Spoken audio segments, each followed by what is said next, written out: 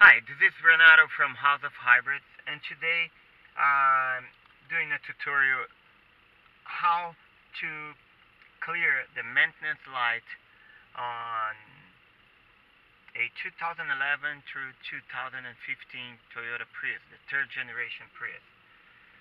Okay, so first thing that you need to do, you're going to press twice the power button without pressing the brakes. You don't want the car to start.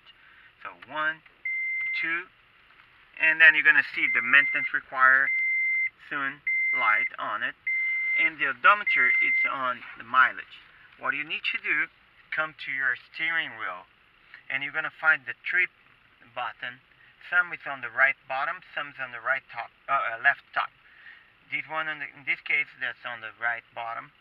So we press that till you change the odometer to trip A. Trip A. I'm going to press 1. That's on trip A.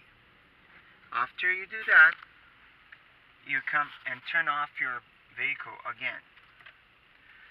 Then you press the kilometer and miles per hour here and hold.